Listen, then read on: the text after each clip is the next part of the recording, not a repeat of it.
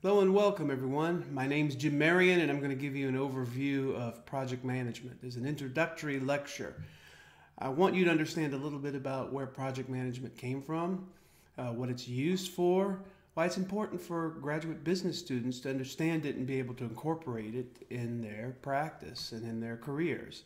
So let's get started. This is a picture of me, of course, and this is all about project management, and I want to welcome everyone aboard.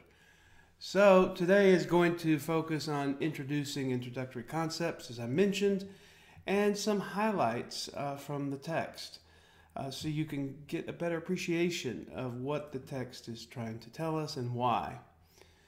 Let's step back first and take a little bit of a historical perspective of project management. If we look back about 75 years or so, we see some of the origins of project management involved in very complex projects in the Department of Defense primarily. And here we see CPM and PERT. CPM is the critical path method. PERT is program evaluation and review technique. But what are networks all about anyway? Networks are really just a tool for organizing your activities so you can determine what is the overall duration of the project schedule. That's what a network diagram does. And CPM and PERT are really almost the same thing, except PERT assumes that you never know the duration of each activity with precision. It's always going to vary naturally. That's the difference between CPM and PERT, and this began in the 60s. In the 70s, there was a focus on the triple constraint. The triple constraint is all about the project schedule, the project budget, and the scope.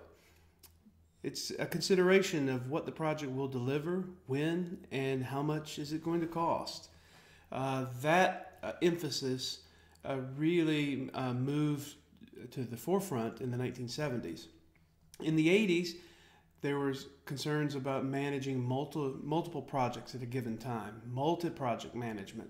And this is because project management increasingly became the way the means by which companies got work done. So that's in the 80s. And then in 1990 through 2005, we have an emphasis on integration, aligning projects with organizational strategy. Now, I should mention that there's already been some discussion in our discussion threads and in the assignments about why is it that project managers should know something about strategy. Well, strategy informs how the company is going to compete. Are you going to compete on cost? Are you going to compete by adding more features to your products? Exactly what mechanism will you use to compete? Well, if you understand how you intend to compete, that would tell the project manager, should you emphasize cost? Should you emphasize schedule? Should you emphasize the performance of your deliverables? Strategy plays a key role in helping you make those determinations and trade-offs.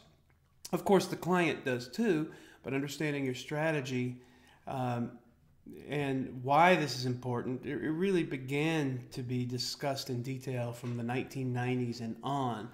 There is that old saying that goes like this: if you don't know where you're going, you may end up somewhere else. The same goes with strategy and project management. Now, even though project management was formalized in the middle of the 20th century, it could be said that human activities, took the form of projects many hundreds of years ago, perhaps thousands. For example, the Great Wall of China, the Great Pyramids of Giza. I've had a chance to visit both of these, and I could see that there must have been many people working on them. There must have been funding, resources, materials, a certain level of coordination, maybe paid workers, slave workers. So there was a certain amount of planning, although perhaps it did not rise to the degree of project management as we see it today. So again, you see managing resources, maintaining a schedule. Now you would think, let's take a look at the Great Pyramids, for example. What schedule would be involved with the Great Pyramid? Well, it's said that the Great Pyramid was built in 20 years, although that may be a subject for debate. Many archaeologists agree And one of the reasons why 20 years is said to be a scheduled date for the pyramid is because it had to be completed prior to the death of the pharaoh if it is viewed as a tomb. So even a very long-term endeavor such as a pyramid involved a schedule.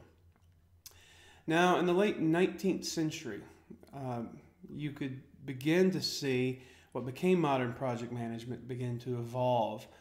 For example, in the United States, we see the Transcontinental Railroad. This is the effort to build railways across a very large geographical distance. And that could be considered the very first large-scale project, particularly in the U.S., an example of project management. It started after the president signed the Pacific Railroad Act. There was funding granted, land granted, and one railroad was assigned to build from the west and another to build from the east and meet in the middle. And this was considered a project because it's very complicated, very expensive, involved a lot of resources, and it involved very significant distances because the U.S. is geographically very wide. Like Vietnam is a narrow strip of land that's very long. It reminds me of the state of California, but the U.S. is much larger, so if you're going to build a rail across it, then it's going to be complex and managed as a project. Here's an example of some of the paperwork involved and the organization involved in managing this project. For example, here's the budgets for assistants, chainmen, axemen, levelers, topography, because you had to understand which direction, up or down, would the rails need to flow over and under mountains. And you even had hunters. Why hunters? Because the project required a source of food for all the workers. So you begin to see some organization and detail here that's reminiscent of a modern project. Now, in the mid-19th century, we began to move gradually toward the era of mass production. And we see this in the organization of labor and manufacturing and assembly. Henry Ford, the developer of the Model T car, introduced the assembly line. So we see here an example of this, where we have cars that are assembled in pieces, one after another, and we have clear work instructions for each worker, and each worker follows the work instructions and assembles a certain component within a specific period of time, and then the car moves down this assembly line. So this idea of the organization of work, taking larger work and breaking it down into pieces and assigning it, these are themes that are used in operations management. But because of this idea of taking larger work, breaking it down into pieces, assigning it to individuals, some aspects of that could also play a key role in project management, as we'll see. Production in the early 1900s involved production schedules, and one of the founders of production scheduling was a gentleman named Henry Gantt. He created something known as the Gantt chart. Now, in our course, we will do network diagrams and we'll also do Gantt charts. Each have their purpose. The network diagram is a means for sequencing activities so you can understand which path is critical. For example, which is the longest path in the project, how long is the overall project going to take, what activities are completed in sequence, which are completed in parallel. But the Gantt chart is more of a top-level schedule communication device. It allows team members to see at a glance the duration of activities, the important milestones, to get a better view of how the project is going to flow from beginning to end. Here's an example of a Gantt chart. And keep in mind, this is spelled G-A-N-T-T. One common mistake I see students make is to spell it G-N-A-T-T rather than G-A-N-T-T.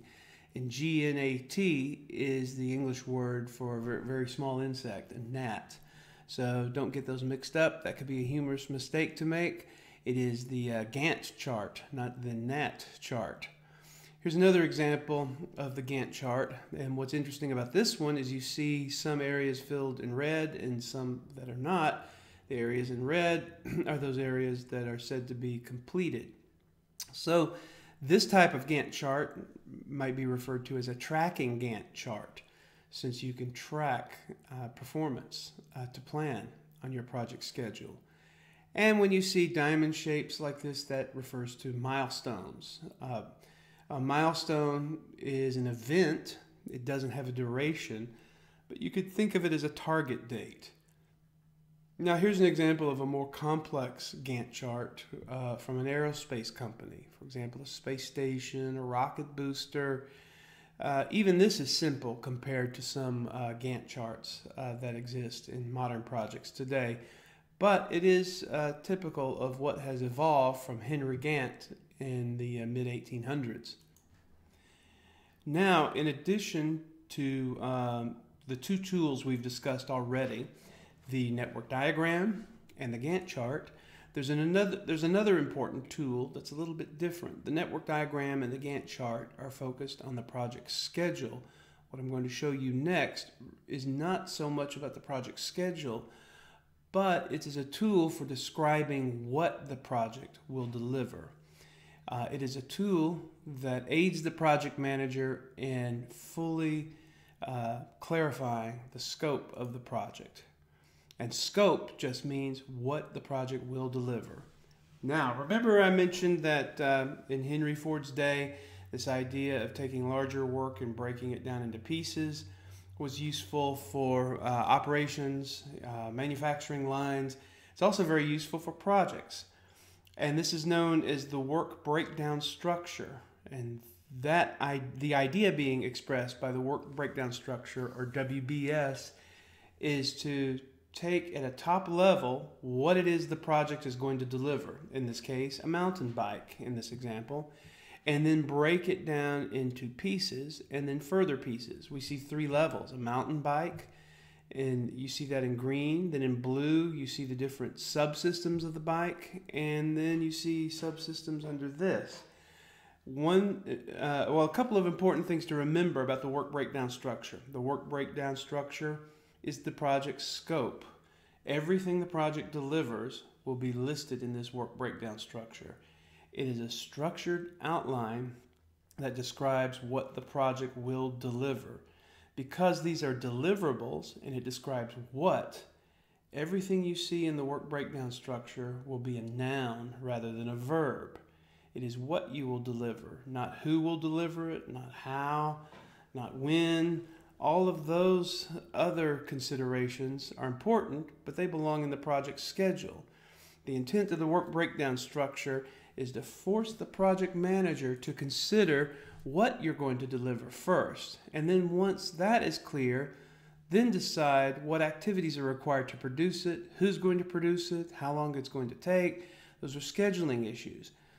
But the Project Management Institute wants to reinforce the idea that don't start developing a schedule until it's clear what you're going to deliver. And that what is right here at the work breakdown structure. All nouns, no verbs, no activities, no scheduling information, strictly what the project is expected to deliver. Okay, this idea comes from Frederick Taylor, and he is the developer of principles of scientific management. Now, what is scientific management? Well, remember that assembly line, the Ford workers on the assembly line. Scientific management would take larger work, break it into pieces, calculate standard times for each piece of work, and also carefully explain work instructions on the number of movements you should use. For example, to take a component off the shelf, to perform work on it, to attach it to something else. Everything was standardized. The idea here is if you measured and standardized every single activity that happened on the assembly line, then you can be more efficient. Now, of course, our current thinking today is this idea kind of leaves out the human element, and therefore it's not a preferred system for many manufacturing settings. However, it was important in its day, and the basic idea of principles of scientific management taking larger work and breaking it down into smaller pieces is a consideration in the development of the work breakdown structure. This is where the idea originally came from. The work breakdown structure originated in ideas associated with scientific management. Okay? Now, before the 1950s, you often had ad hoc project management, which means you didn't necessarily have a clear process that was followed each time. You may use some of these tools, but you may implement them as it suits you or as needed, which is what is meant by ad hoc. One-off, one-at-a-time approaches. So there was not necessarily a coordinated effort to streamline processes between projects. And it wasn't really until the 50s where a focus on moving beyond ad hoc approaches began to be adopted. And you could reasonably ask the question, why? What drove this? Well, the main issue is complexity. From the 50s on, project work, especially government work, defense work, weapon systems, aerospace, is very complex. The more complex, the more you need to think about doing things in a consistent way each time, more process focused. Okay, so now we could see briefly here again some comments about PERT and CPM, the Program Evaluation and Review Technique. We will study this in class, the Program Evaluation and Review Technique, not just because it allows you to include uncertainty in the durations for every activity, but because it gives you some power to predict how long a schedule will take. That's the beauty of the PERT method. Not only can you, for example, use 3-point estimates, best case, worst case, most likely estimate for each activity, you can also calculate probability of when a project might be completed. That's something that you can't do with the critical path method, but you can do in PERT, and that's what makes PERT so powerful. Okay, and I do mention the difference between CPM and PERT. And PERT, again, that's the statistical method, that's the incorporation of uncertainty. But the list of activities, how they're sequenced, the use of the network diagram, those are the same tools used for both methods. So in many cases, when you hear CPM or critical path method, or you hear someone say PERT, often it's the same thing. They're referring to the same thing. And one of the reasons for this is because what schedule has activity durations that are known with 100% certainty? Very little.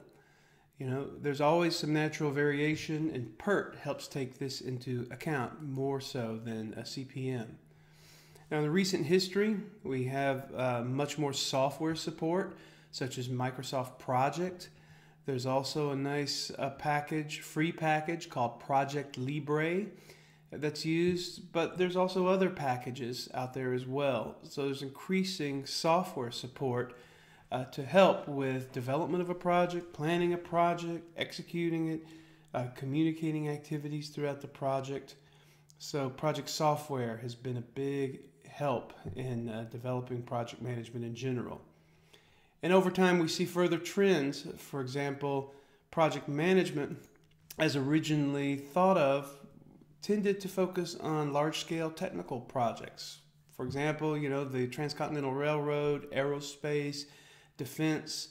But from the 90s on, we see project management start to get more involved in things like strategy development, strategy implementation. There's more thought given to the culture of the organization, the management of risk within the organization, how project management goes hand in hand with outsourcing. So you see project management originally taking a very narrow scope in the organization, but then getting wider and wider. And why is that? You might ask yourself, why is that? Well, remember that a project is temporary, it's unique, it has a clear beginning and an end, it's complex, it uses resources, and that type of work involves so many aspects of modern companies today, so much of work done, whether it's internal process improvement work, whether it's product development work, whether it's doing things directly for customers, it often involves the processes and procedures associated with project management. So project management is finding a home in so many different areas because so much work requires it, and it's a very useful process flow for closely managing this type of work. All right, now I'm going to introduce you to a term that you may find awkward, and that term is called the PMBOK.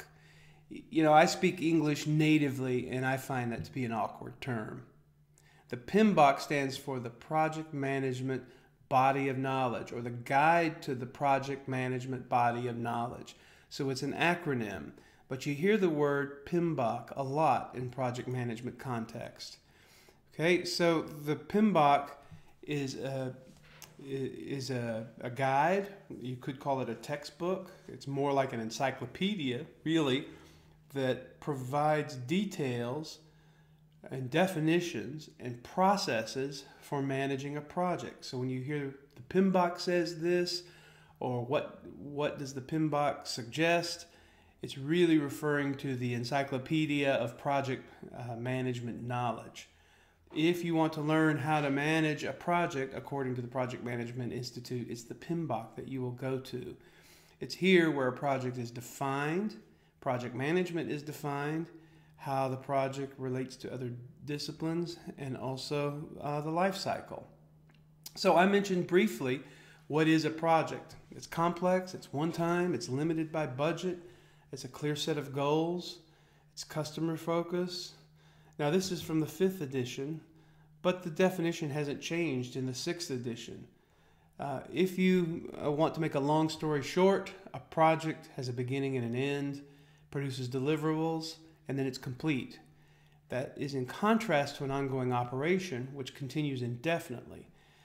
And there's differences in approach to managing projects versus ongoing operations. For example, let's say I'm a project manager. My goal is to gather a team around me, make a plan to produce tangible deliverables.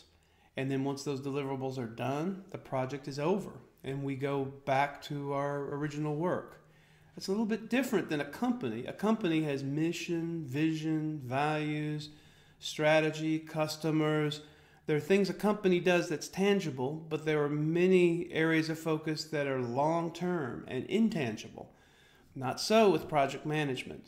It's a temporary organization that is developed to produce deliverables, and then it's completed. Okay, so that is the essence of project management. It's a temporary organization. And one other thing I should add to this, because it is temporary and because it is unique and it produces deliverables, it typically operates outside of the ongoing operation. The ongoing operation sustains the mission, vision, strategy of the firm for the long term. Because the project operates outside the ongoing operation, it needs to be authorized to do so. Somebody needs to give that project authorization to spend money, acquire resources, to do its work. An ongoing operation already has such authorization from the CEO. So this is, again, some of the reasons why a project requires additional process support that an ongoing operation may not require. All right, projects are building blocks in the design and execution of organizational strategies. Well, they can be.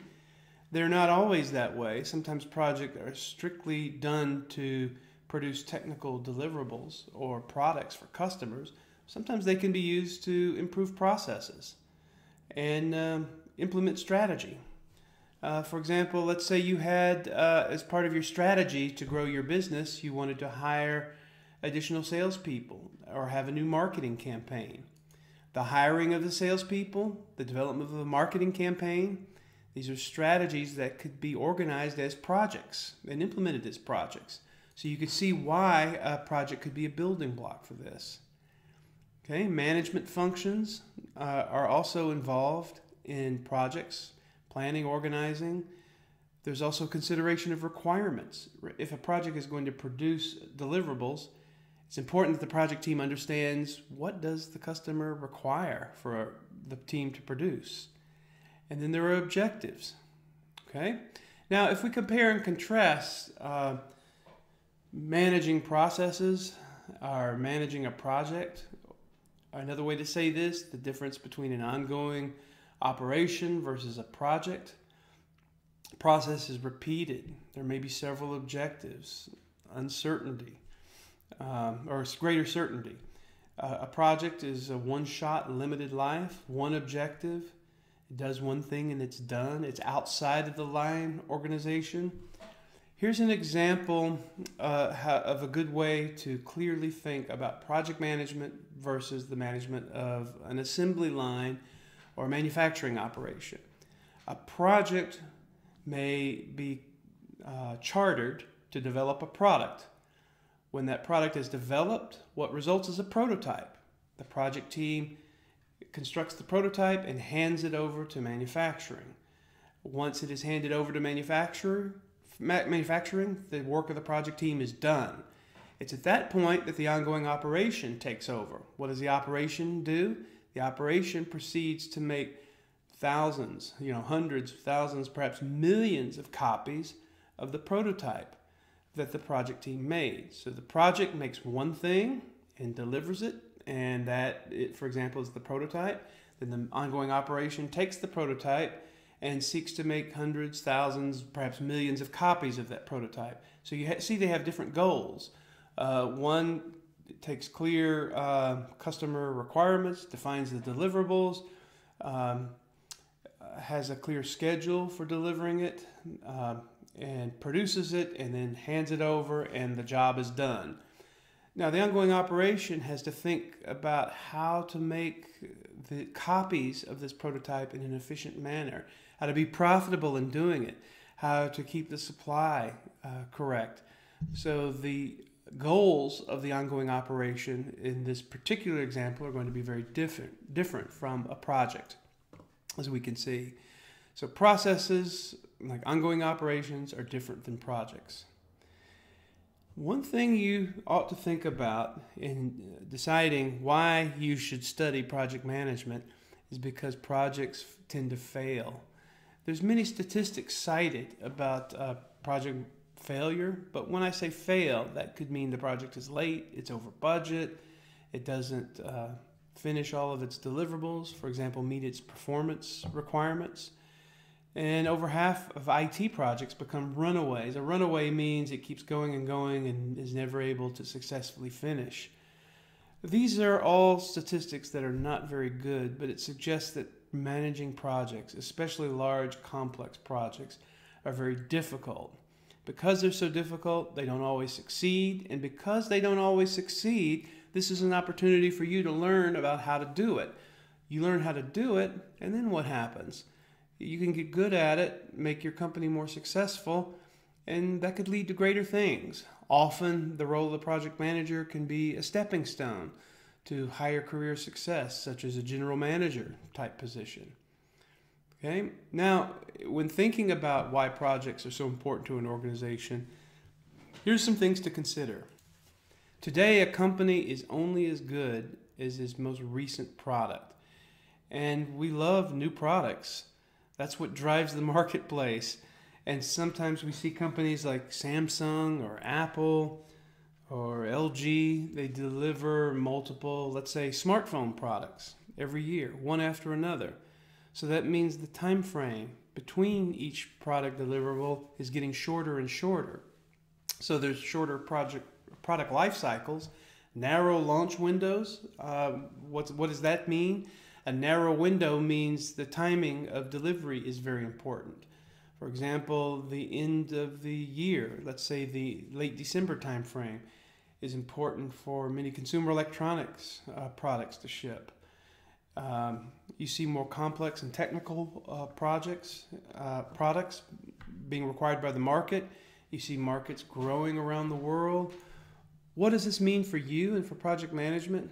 It suggests that there's an increasing need for very close and careful management of everything you do, because the world's getting more complicated. Products are required faster, at higher quality for markets around the world. It's a challenge. So you need to know what you're doing as managers and leaders and executives. That's why projects are so important. That's why understanding how to manage them is so important. I want to introduce you now to the idea of a life cycle. Because projects have a beginning and an end, we can think of the project as having a life cycle, much like a human life cycle. We have birth, we have teenage years, we have middle-aged years, you have old age, and then eventually death. That is life. That's how it works. The same with the project. You see this example of a project life cycle. You have something called conceptualization. This just means developing your idea of what you intend to deliver in your project. So in the very first part, notice how small the curve is in conceptualization. This is because in this early stage you may only need a few resources, a very small team, to help develop the idea. Now toward the end of the conceptualization phase, and again this is just one example of a life cycle. There are many life cycle options out there today. Every company is a little bit different, but the idea is you have your idea for what you will deliver, you clarify that, and then once you've done it, if it's accepted by the organization, then you plan it. Planning it out, it may include things like drawings, budgets, how many people you need, time frame, customer acceptance, sales projections, the financial model. All of those things are considered planning. Notice the curve goes up. Why is the curve moving up?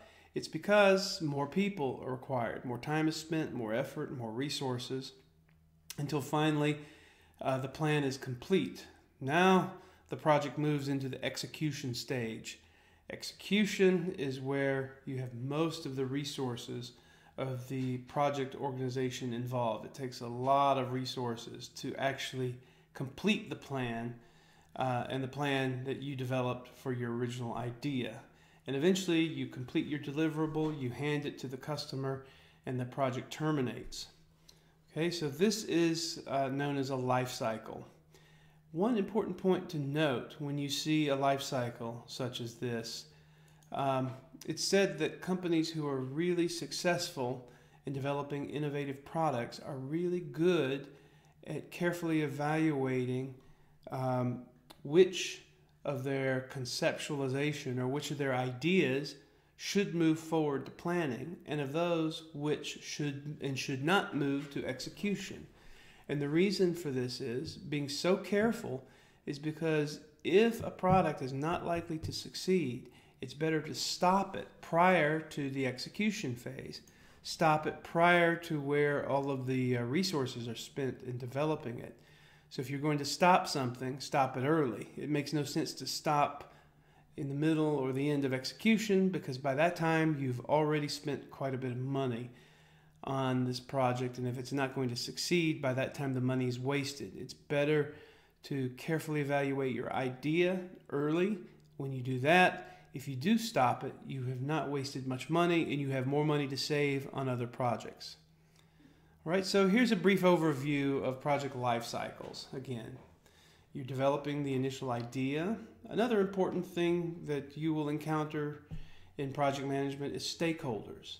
Stakeholder is anyone who has an interest in the impact of the outcome of the project. Another way to say stakeholders is the players. Who are the players? With whom will the project interact? Who's on the team? Who are the clients? Who are people in other departments who may assist you or may just be interested? Those are stakeholders. Then there's planning. You have things like specifications, schedules, drawings. Execution, you do the work. Termination, you transfer to the customer. You reassign resources.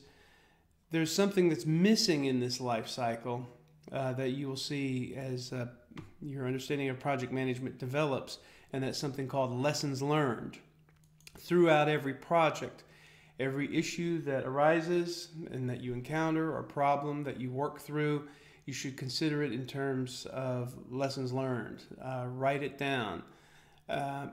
Make notes about how you solved a particular problem. Maybe create a new process. Document it so that later, when you get to the end of the project and termination, you can examine all of the lessons learned that you captured throughout your project. Okay, I'm sorry this is so difficult to read. Let's take a look at a different view of this. Sorry for that previous slide, a little bit difficult to read. This is project life cycle and their effects. What does this mean? This is the intensity level of different players in the project. Notice, let's take it the bottom right-hand corner. We see the word uncertainty. Notice that uncertainty is very high at the beginning of the project and very low at the end of the project. That's because the more you plan, the more you execute, the more you know about the details of your actual project deliverable. The less you know up front, the more you know in the end. I suppose that seems interesting. Notice at the top, though, the top right-hand corner, client interest. The client is very interested in the beginning, then will not bother you a lot in the middle of the project.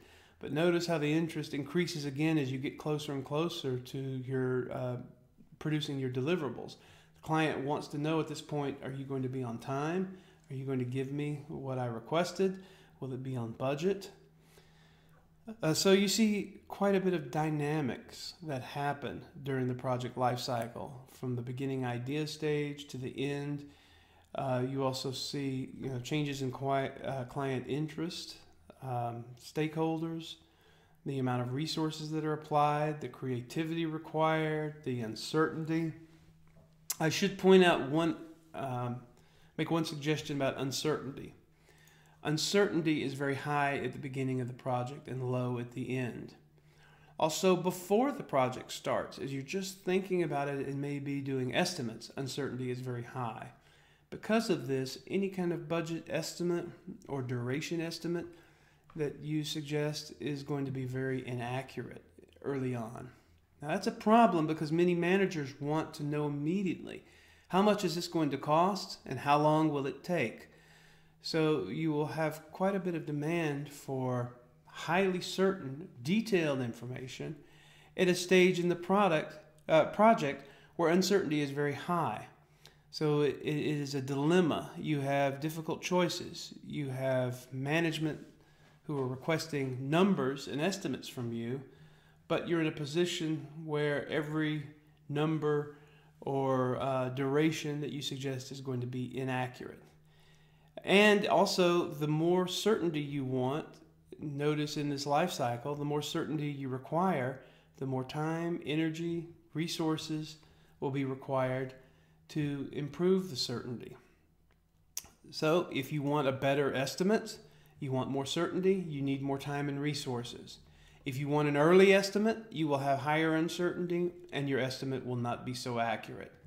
It's for this reason why estimates in this really early stage, they're known to be inaccurate, but it's important to consider the appropriate use of such early estimates. Whenever you are creating an estimate that's very early and very inaccurate, do not try to make an accurate estimate when you lack the information. What you should do instead is consider that early estimates are really good for one thing and one thing only, and that is to tell you something about the scale of the project. For example, in US dollars, if I look at this early estimate and high uncertainty, I may not know enough to give me a very specific budget. I could have a very inaccurate budget estimate or duration estimate. But at least I can know, is this a $100,000 project, a $1 million project, a $10 million project?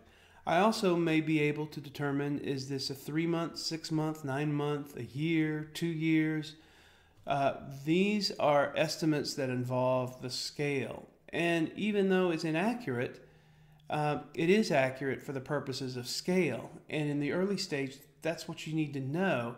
Senior management should understand scale because it's at this point where senior management will be making a decision Should we continue with this project or not?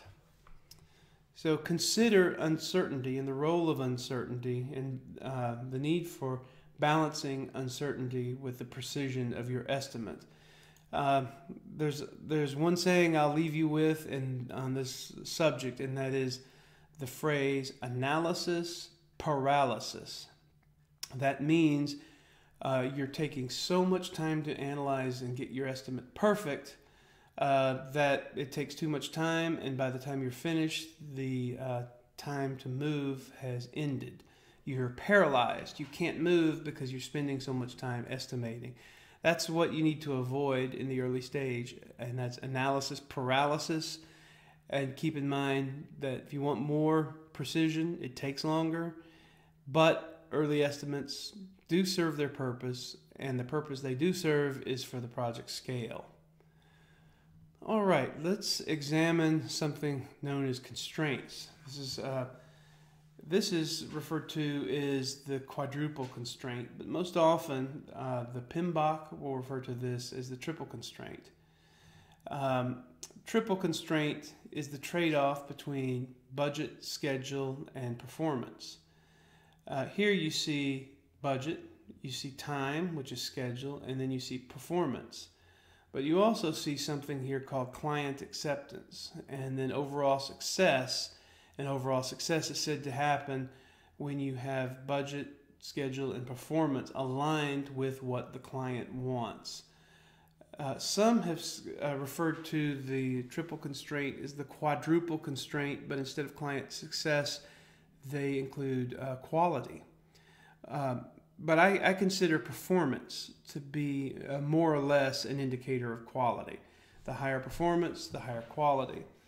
But this is an important goal, to have your understanding of what the client wants in terms of how much will it cost, how long will it take, what's the performance level. If your idea agrees with the client's idea with this regard, that's a good thing.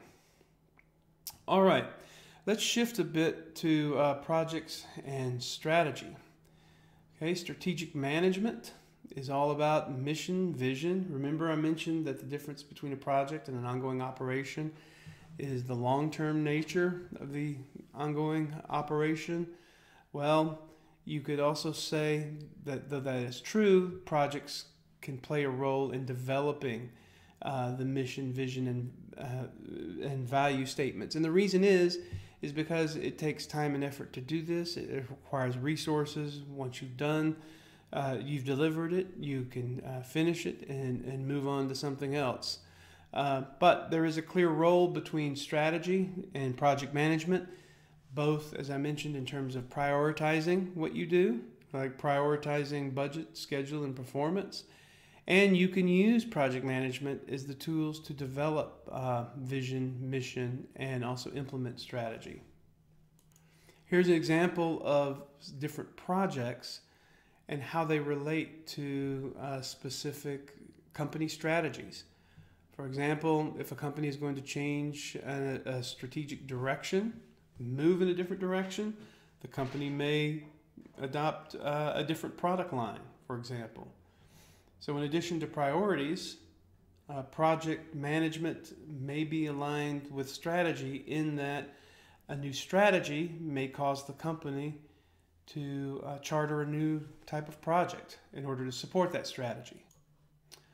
All right, let's now talk about stakeholder management. I mentioned earlier that there's individuals or groups that have an interest in the outcome of a project. Those are stakeholders.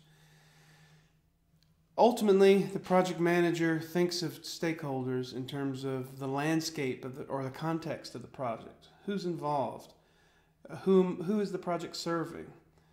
For whom are we providing deliverables? Who's funding this? Who's working together with us? Who may help us? Who may not wish to help us? These are all stakeholders, and how the project team interacts with stakeholders is determined as a result of the stakeholder analysis. The stakeholder analysis is a set of tools and processes used by the project manager to help you better understand who the players are in the context of your project, what strategies you should undertake to interact with them, how you should communicate with them, how you should engage them, That's what stakeholder analysis does. When you identify stakeholders, you have many options to consider. For example, you have internal and external stakeholders. For example, let's take external stakeholders and a public building project. If you're going to do a new building, you may want to consider consumer and other interest groups who don't want this new building. They don't want the skyline. They're concerned about environmental harm. You name it. Especially public projects have large numbers of stakeholders and stakeholder groups. There's also internal stakeholders, some who want to support you with your project and others who do not. There are also many relationships that a project manager has to consider. From the parent organization, the external environment, top management, project team. You could see from this chart that the project manager has to be highly skilled in working together with people. Because the project manager has to work with so many people, it's clear that the role of project management is not just about technical skills, such as developing PERT charts or Gantt charts, or creating project budgets. It's also working with people and communicating effectively with people.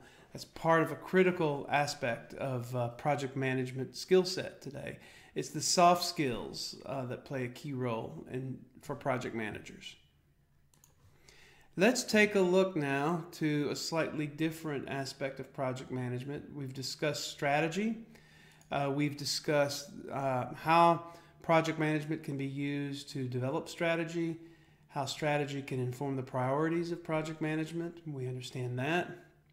It also helps you understand what types of projects a company may do in terms of deliverables to the customer. But strategy also should tell you what projects you should and should not do.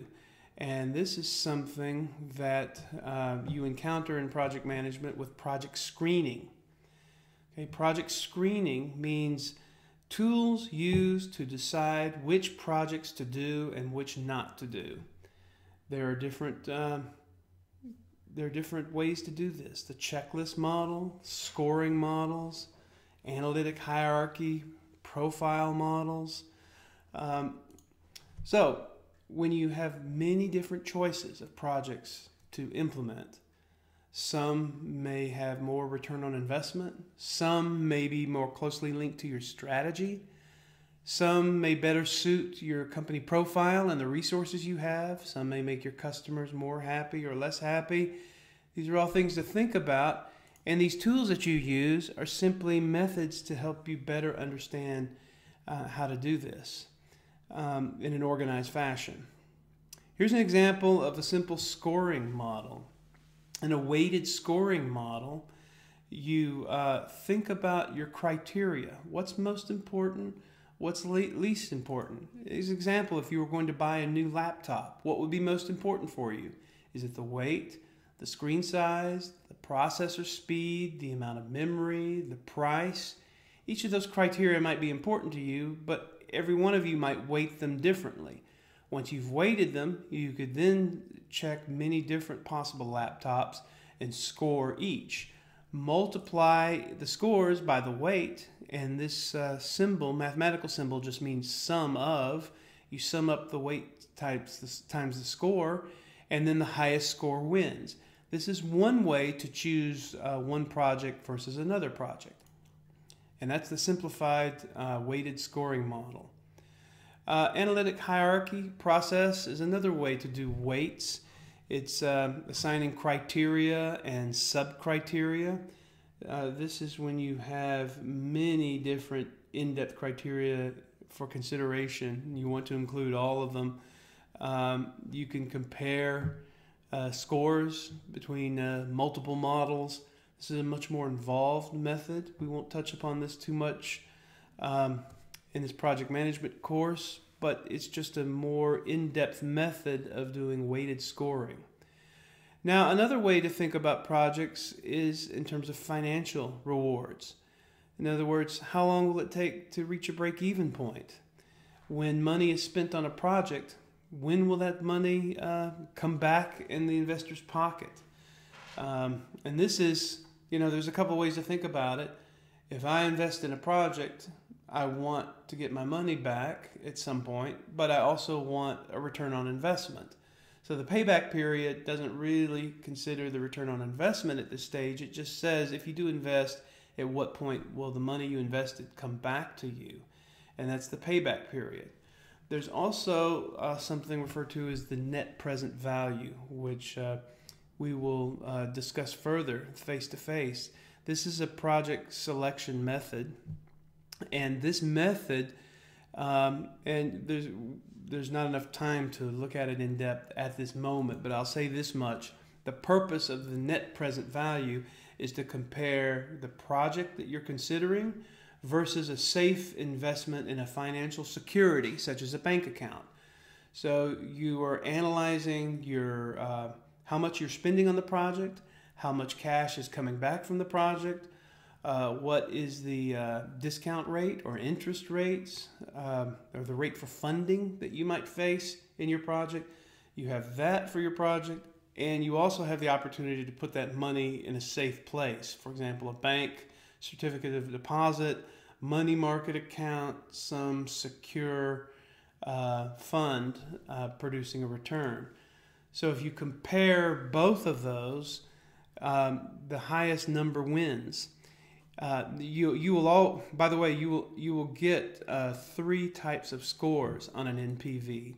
You will get either a positive NPV, a negative NPV, or a 0 NPV. Remember, we're comparing a project versus a safe investment. A positive NPV just means if my project, if it earns a positive NPV, that means the return is going to be higher than what I could receive in a secure investment in a bank or financial institution. Positive NPV is good. 0 NPV means it's exactly the same as what I would encounter in a financial institution. But that's a question mark, because why would you put money in a project that's potentially risky if you could put it in a bank and not experience as much risk, but the return is the same? So a 0 NPV is kind of questionable. And a negative NPV generally means it's safer to put your money in a financial instrument than it is to put it in a project. So if you examine this formula, you're seeing multiple things here. You're seeing IO, which is your initial investment in the project. Then you're seeing the sum of, and what is it the sum of? Future money coming in from the project, that's FT. And you're dividing it by the discount rate, which is your inflation rate, and it's the interest rate or the rate of return. Okay, so money that's coming in the future is divided by that return rate, and you're comparing it with what you spent today. Higher values are better. The IRR, and I will show you how to do this later, but the IRR and the NPV are related. The IRR is a different way to calculate the rate of return of your project. Instead of comparing, the NPV compares with a bank or financial instrument. The IRR arrives at an absolute return number, so you can determine if that return number is fair. For example, if you got an IRR of 5%, well, is that good compared to what you might get in a more safe investment? Or is the return that you are projecting worthwhile considering the risk you're undertaking? That's what the IRR tells you. And in general, higher IRRs scores are better. Let's shift now to something called portfolio management. Portfolio management is a very large English word, and it sounds like investment portfolio. If you think it sounds like investment, that's because it is. If you think of a project portfolio, you can think of it as a number of different investments in projects. Okay? Just like you might invest in different financial securities, a company puts money in different projects so that the company can grow and make more money over time. Therefore, the word portfolio is often used.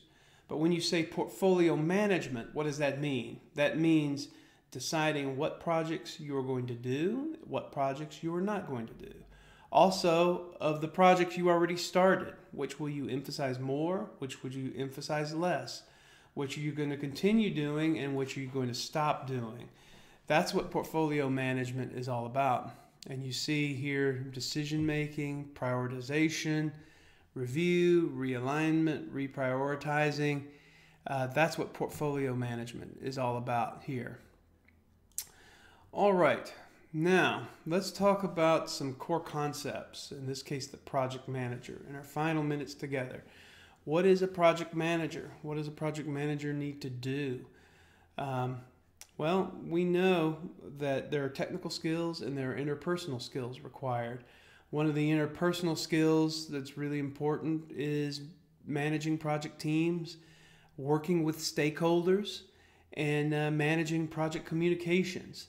It's not an easy job, and it's a job that not everyone wants.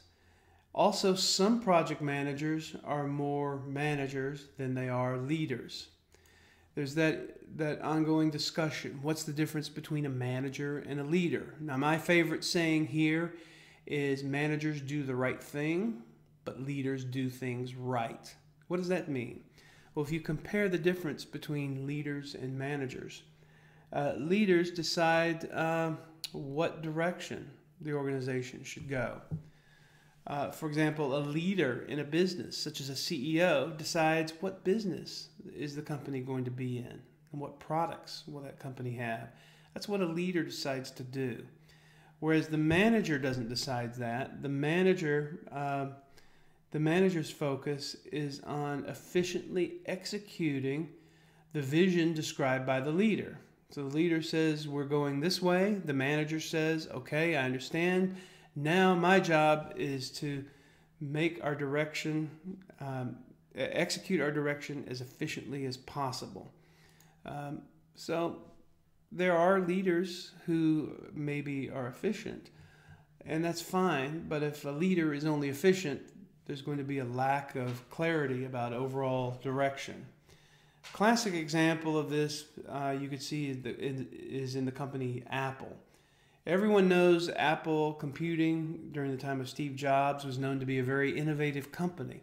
And many people are wondering, will the current CEO of Apple be able to continue in the same level of success as Steve Jobs? Is the CEO today really a leader who can point the way to more innovation?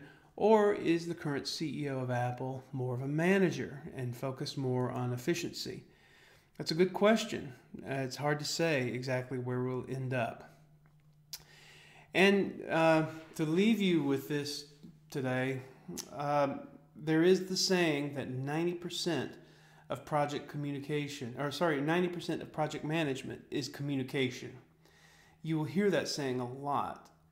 Because of the constant activity, project managers have interacting with stakeholders, interacting with team members, working with suppliers, developing the team. So if you think of a project manager as just being a communicator, you'll be close to being right. Now, when you think of specifics about how a project manager communicates with the team, theory from organizational behavior and human relations will inform you that there are two primary behaviors that a leader will use, and that's task-oriented and group maintenance. I tend to think of it as task-oriented versus relationship-oriented.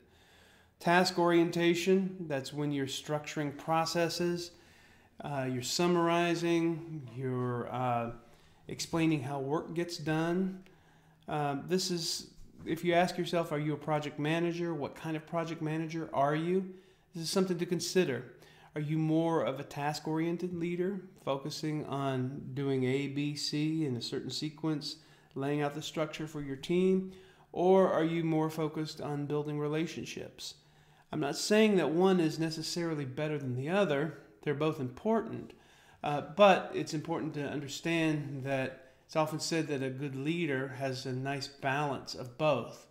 That you have the ability to communicate with others and build relationships in the project team, the stakeholder community, suppliers. You know how to articulate the vision well, but you also understand that ultimately this project is about producing tangible deliverables, getting the job done, and that involves strong task-oriented relationship that you cannot ignore. All right, this is our introduction to project management. We'll have 2 more of these and also lots of discussion face-to-face. But I thought I'd say hello, introduce you to some introductory themes of project management, and look forward to working with you over the next couple of months. Thanks.